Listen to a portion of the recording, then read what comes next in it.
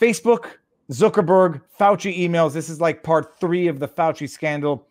If this has not been the biggest release of the week, let me know what has been. But what we've found out in the most recent release of emails, Zuckerberg not only discussing with Fauci, but he's on the Tony first name basis with Anthony Fauci, Dr. Anthony Fauci. And we got an email from Zuckerberg to Fauci saying, it's not public yet, but we've got this thing going on Facebook where we're going to prioritize authoritative news. We would love for you, government official Fauci, director of the NIH, NAIDS, we'd love for you to come on and do a Q&A, be the government official that we're going to use as authoritative news. Let's talk offline when you have a chance. Moving on from there. The question I had was, there was a lawsuit that talked about state actors. It said that public broadcasting was not a state actor, even though they received public funding. But are we not getting to a point where, at the very least on this particular issue, Facebook could be deemed to be a state actor for the coordination with the state to promote a message? Well, I think it provides further support for the Children's Health Defense case against Facebook that is currently pending in the Northern District of California, brought by Bobby Kennedy Jr. And the claims that they were making 6 months ago was that they had been targeted by Facebook in collusion with state actors. And they had some evidence, but a lot of it just reasonable inference. And now the evidence just keeps accumulating that there was clear collusion between at least Facebook and Fauci about controlling the narrative and dictating what was allowed to be heard and said during this last year. And basically Facebook was asking Fauci, and there was Zuckerberg, the CEO, the head of Facebook, his pal Tony, giving him his mobile phone number. That was one of the few things they kept out. He also said something in there they still retracted as if it was national security information. I'm a little curious what that was behind that retraction. Maybe it was a conversation about that lab and keeping things quiet about that lab. Who knows? But it shows that without question there was a great degree of collusion between big tech and the government operations that raised questions about whether or not they were acting as an agent of the state. Because the rule has always been the government cannot circumvent the First Amendment restrictions on it by enlisting a private actor to do its work for them. And I believe this is further evidence that supports Bobby Kennedy's case, further evidence that should support other people's cases. And my guess is you go deeper, you'll find more. Now, incidentally, I don't know if I'm allowed to sing it. Do we have are we allowed to discuss the potential upcoming sidebar? Sure. Well, I mean, I am. I mean, I was just, it was up to, I don't know what authorization you had. Oh, no, let's do it. Is it confirmed? Which one? The one dealing with the lawsuit of the children's fund. I mean, Bobby Kennedy Jr. is scheduled for July. And this month we have both Jack Posobiec and I believe coming up, Mr. James O'Keefe. It's going to be a good one. Holy cows, it's going to be a good one. Now, I want to bring this up. Viva Fry, would the right of Tanner Cross to misgender a trans kid extend to their first name or chosen first name? I don't think so. I mean, we're talking about the name of a child versus a gender that a child. First of all, I can't speak. Yeah, those would be two different things. Because I don't think he's referring to these kids as Mr. or Mrs. So, I mean, he's either saying Julie or John. And I think that's. But what he was talking about was the right to do so in the context of against a public policy to discourage that right.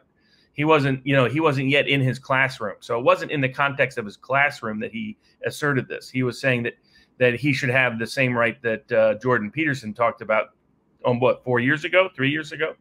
Remember when he first brought this up, everybody laughed at him and they said, I mean, it's partially what made Peterson famous. He wasn't that famous before then. He was just a little Canadian professor who was like, you know where this is going to go? They're going to try to make it a law to force me to say somebody's chosen identity. And people were like, oh, Peterson's crazy. That will never happen. Here we are. Well, and I did a video on it. I think it was Bill C-16, if I'm not mistaken, the bill, which was amending the criminal code to add as aggravating factors gender identity. And just to answer Hontas's question, I can't find it again. There's a difference between the distinction here is not changing someone's name, whatever their name happens to be. It's a question of someone who has religious philosophical beliefs being asked to identify someone as a gender that is different from the biological gender at birth. So you may disagree with the distinction, but it's biologically different in terms of name versus biological gender versus identified gender. So I don't think the analogy works, nor do I think it disproves anything. There's plenty of, Bobbies or whatever. There's plenty of people with names which are genderless or gender counterintuitive. It's not a question of choosing the name of the individual. You say the name Bobby is genderless? Well, I've only known of a few females with the name Bobby, but I know what you mean. I just went by Bobby as a kid. No, I was in my head. I saw Bobbi, not Bobby, but no. So it is the difference between not calling someone by their name versus not referring to someone by a gender, which by all accounts is not the biological gender. It's one they identify with, which might conflict with religious and philosophical beliefs. I can understand it. The other issue is not whether or not you decide not to do it out of rudeness or spite, whether or not you can be compelled to speak certain things. You can't be compelled to call someone by a name anyhow. I can't compel someone to call me David. So it's somewhat different. And Jordan Peterson raised the flags. We haven't gotten to that point in Canada. There have been 2 decisions where the police were sanctioned for misgendering someone, but I read the decision and I think it was more harassment misgendering as opposed to bona fide misgendering. And I think there were other issues at play in that particular case, came out of British Columbia. So it wasn't just as simple as saying, I'm going to call you he when you want to be called she. It was more akin to verbal harassment and coupled with other actions in the lawsuit than just that. Jordan Peterson flagged the alarm. He may prove to be right yet. And whether or not he's right or wrong, at the very least, the issue is coming to the forefront of the legal world as we're seeing right now. But what were we on? We were on something else when we were talking about that. It was Facebook colluding with Fauci. The question I had is this: we know it's Marbury versus Madison. Which one was the corporate city? I think Marsh. I think it's Marsh v. Alabama. So that is the standard example that everyone thinks of when they say, okay, this is when a private enterprise gets treated like a government entity. Mm-hmm. The question is, we know state actors, if they're acting in their capacity of or colluding or cooperating or collaborating, whatever, can get treated like the state for the purposes of constitutional protections.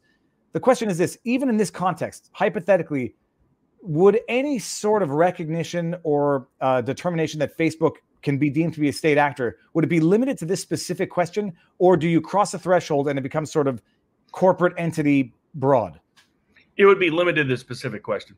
So it's kind of like the weakness of the MLB lawsuit against Major League Baseball was they claimed that because Major League Baseball has been treated as a state actor in other capacities because they receive state and federal funding, because their stadiums are often treated as state actors when their stadiums do something, because a lot of their stadium facilities are actually private-public partnerships.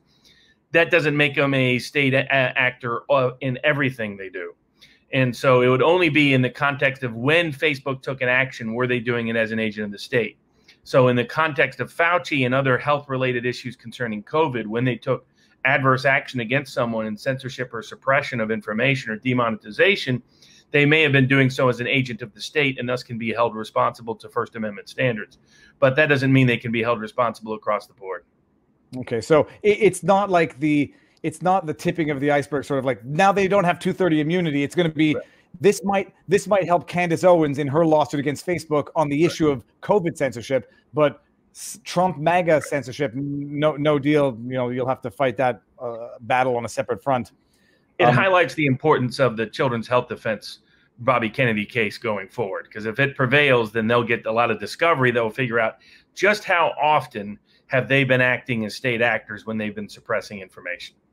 And now that brings me to another question. Is there a certain threshold after which, look, you've been state actor on COVID. We determined you to be a state actor on elections. We're just going to determine you to be a blanket state actor. Can it get to that as well?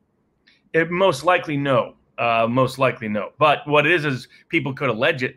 People could say they were acting at the behest of the state, and here's all the examples where they've been caught doing so, and then lay out their evidence as to why they think so in that instance, and then that should help them get past motions to dismiss, and then they get into discovery to see what's happening.